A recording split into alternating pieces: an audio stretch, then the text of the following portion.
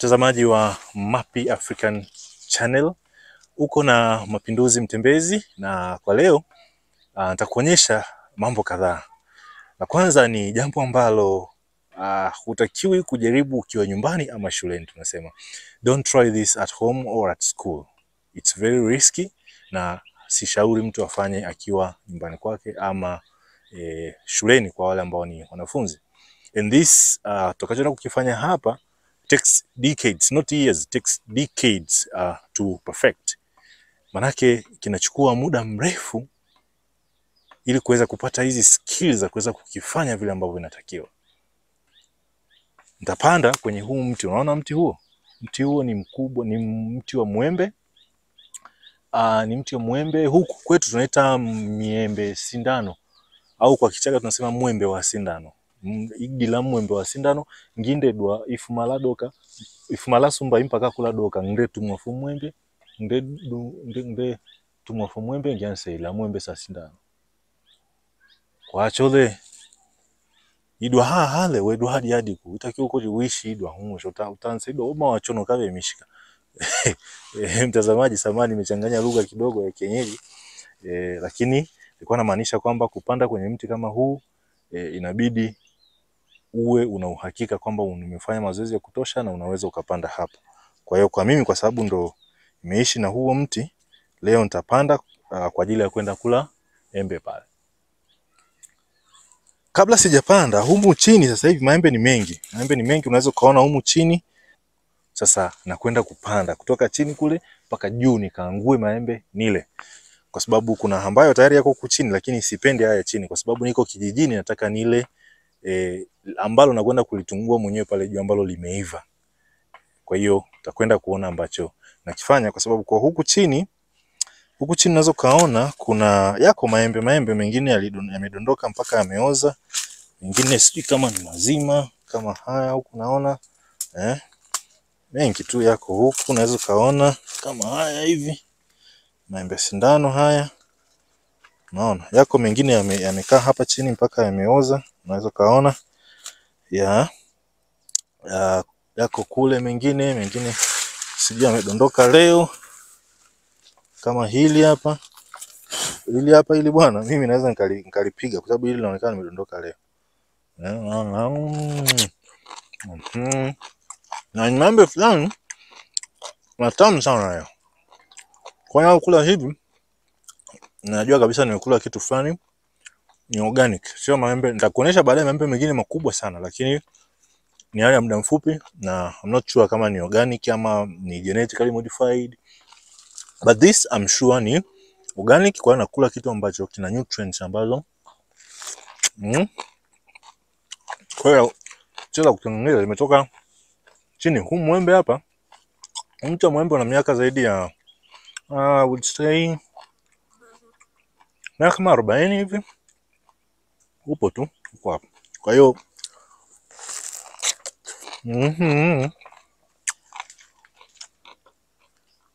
mti ambao una vitu ambavyo ni organic, vitu natural. Tunasema hizi ni makala ambazo uzipati mahali pengine popote. Kwa hiyo wewe bado hujasubscribe kwenye hii channel, fanya hiyo kwa kubonyeza subscribe hapo chini. Lakini pia ukiwa na maoni tuandikie. Ukitaka maembe tuandikie pia na wewe unataka nitakuletea huko uliko, tuandikie uko wapi na unataka mangapi. Haya.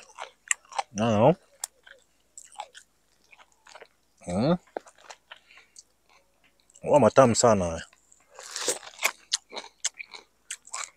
Ambao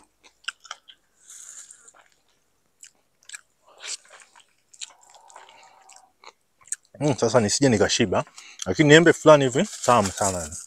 Unaona kama yake hivi na fiber, ni fiber hivi nitataja hiyo. Embe fulani hivi tamu. Kwa hiyo nisije nikashiba kabla sijaenda kuyafuata hawa ya huko juu. Ngoja niakae tu hapa. Ningoja sasa nikapanda. Ila kabla sijapanda hapa, kwa sababu ningependa kuonyesha kitu kingine. Hapa tuko Rombo, na ile eneo ukiwa hapa kama hamna mawingu unaweza kuona mlima Kilimanjaro. Kile cha mlima Kilimanjaro unakuwa unaviona mawenzi Mawenzi ndio yanaonekana vizuri kutokea huku. Kibo pia inaonekana, lakini inaonekana kidogo. Sasa hivi havionekani kwa sababu kuna wingu kubwa na kuna dalili kubwa ya mvua. Sasa nitakwenda kukuonyesha tu. Nitakwenda kukuonyesha kabla sijapanda. Upande ule kule juu, kule ni magharibi,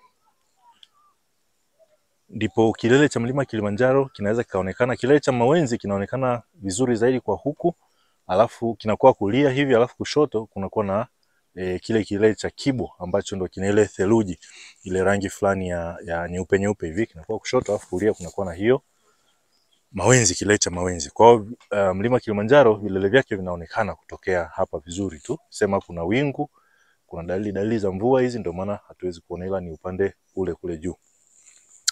Sasa nikafanye kile ambacho sasa ni don't try this at home. Usijaribu hii ukiwa nyumbani au shuleni, kwa sababu inachukua miaka kuweza kufanya hicho ambacho nakifanya.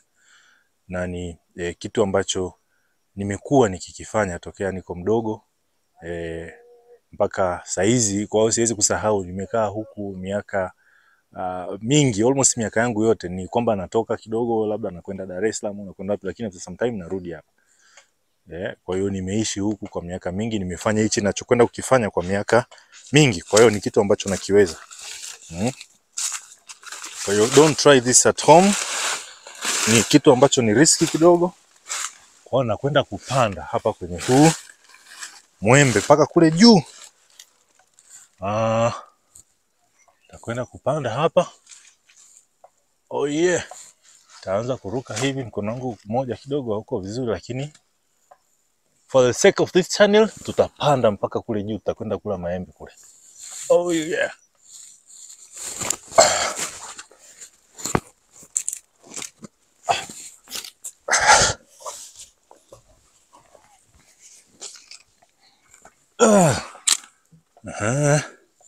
Shafika hapa, shughuli inakuwa ishakuwa nyepesi kiasi fulani. Yes. Oh yeah. Hapo vipi? Mapinduzi mtembezi, hizi ndo shughuli zangu. Bado hatujafika hapa, tuko tu midway. Katikati ya mti huu tapanda zaidi mpaka kule kwenye maembe yenyewe, kuyafuata tukayalie humu juu. Sasa hapa ili kwenda kitaalamu kidogo.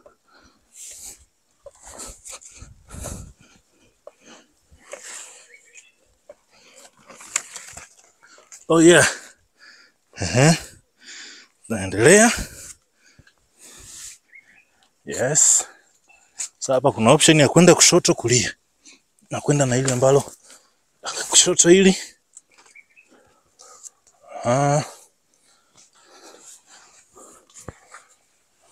Oh yes. Maembe yako wapi sasa? Maembe yako wapi? Haya hapa. Kuna hili hapa. Naona halijaiva. Kuna hili hapa, ili limeiva.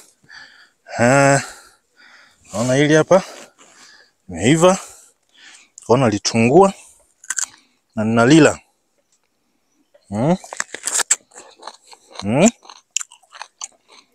Kwa hiyo mtazamaji wa Mapi African Channel, chawa taimbi hapa ya kuiva. Tuona lila. Ili hapa. So amazing. It's amazing. Panda paka kwenye mti. Nachukua embe. Afu naligonga kama hivi.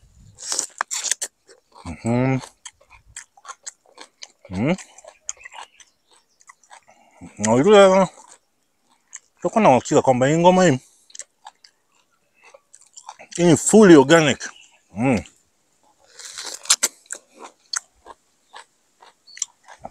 Jambo unataka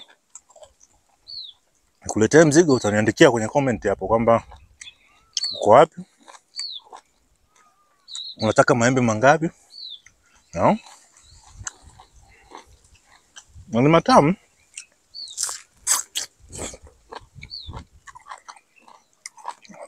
Zaje kufanya hapa. Kikawaida tukiwa huku juu uwezo kala ukamaliza.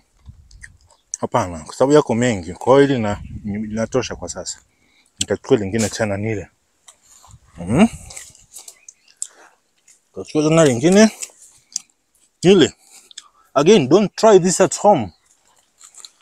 Huku tumeshawahi kudondoka miaka mingi, tumekuwa tukidondoka huku mara kwa mara. Hizi tukiwa watoto hivi. Ila mwembe haukuwa mkubwa hivi. Saizi umerefuka, umekuwa mkubwa kidogo.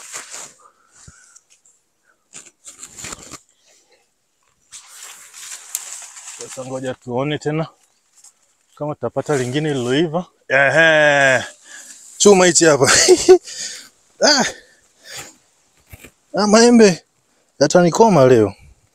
Leo maembe yatanikoma. Unaona ngoma nyingine hii? Hii tunafutia tu hapa hivi. Hamna muda wa kuosha wala ni. Yana utomvu fulani. Mtoa huo. Kidoji.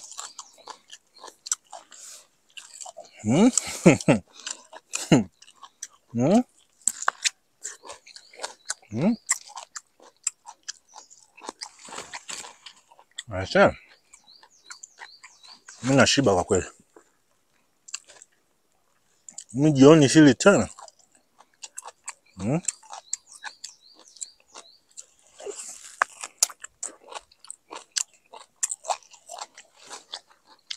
Ambao. Hii ngoma ni tamu. Hii ngoma ni tamu. Wanaosema bia tamu nafikiri hawajala maembe haya. Maembe matamu jamani. Maembe matamu.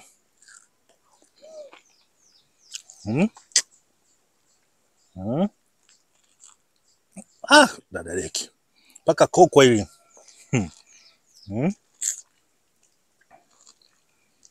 Bana.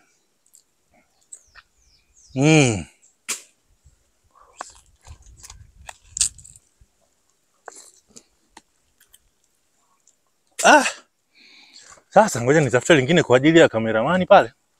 Ama camera woman. Naye ale maembe haya. Sija kawa.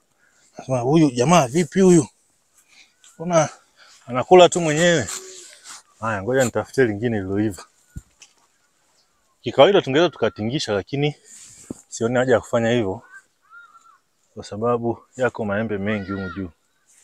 Yako maembe mengi nayafikia. Nabonyeza tu. Bonyeza hilo hapo limeiva. Kwa hili camera woman ataliangalia linakoenda tap. Afu atachukua baadaye naye akale. Hili bado hajaiva. Bado hakajaiva. Haya. Ngoja niingie na upande huu.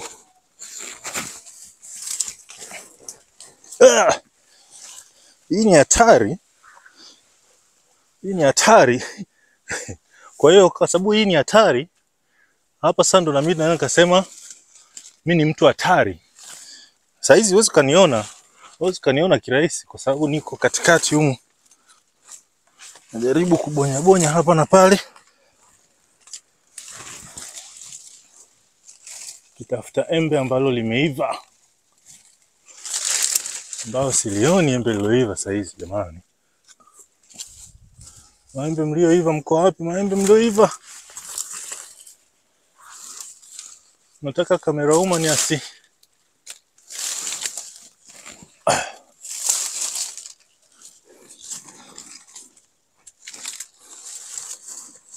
Namtaki kamera woman yale maembe. Hilo moja tu linamtosha. Eti moja linakutosha? Moja linakutosha? Wewe kwanza tunakula kila siku. Moja linakutosha au nitingishe? Nitingishe?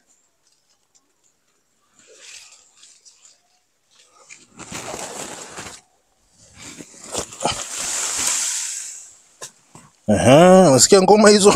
Nimetingisha ngoma zimedondoka. Unaona zingine hizo? Hizo zote zimeiva, hamna bichi hapa. Zote hizo zimeiva. Kwa hiyo nafikiri zinatosha sana kwa ajili ya camera woman, na majirani wengine watapiga na wenyewe. Jua sisi huku tunaishi kijamaa. Na hapa huu mti ni wa kwetu, lakini mtu yeyote akipita akiona embe chini anaingia, anachukua, anakula. Mtu yeyote tu. Ili mradi asianze kupiga. Ukianza kupiga sasa, maana kuna wengine anachukua mawe hapo chini anaanza kupiga maembe yaliyoko juu. Hiyo sasa inakuwa ni fujo. Ni fujo ambayo haitakiwi. Ila ukilikuta chini unachukua unakula tu, hamna shida. Sasa safari ya kurudi chini imeanza. Kupanda mchongoma, kushuka ndio ngoma. Lakini hizi kwa sababu ni shughuli ambazo tumezifanya kwa miaka mingi, sio issue sana kwetu wadau. Tena huu nafikiri ni mrahisi kidogo kupanda, kwa sababu una matawi mengi kama hivi. Nafika hapa kama ngazi na pumzika. Sasa enzi za ujana, enzi nikiwa mtoto, ukifika sehemu kama hii, hapa unapiga samasoti. Yaani nabinuka kabisa hivi pa unakwenda chini. Kwa hiyo mimi ni mtu hatari. Ama niseme nilikuwa mtu hatari. Panda kama hivi hapa, piga na binuka, ile napiga samasoti pap, nageuka hapa, nikikadiria hapa unageuka mara moja. Ile una flip ile mara moja pap, umetua chini pale. Lakini sasa hivi sisubutu kufanya hivyo, itakuwa nahatarisha maisha unless nifanye mazoezi mengine tena sasa ya kupiga hizo kusamasoti hizo. Kubinuka hizo na binuka afu na geuka katikati hewani hapo.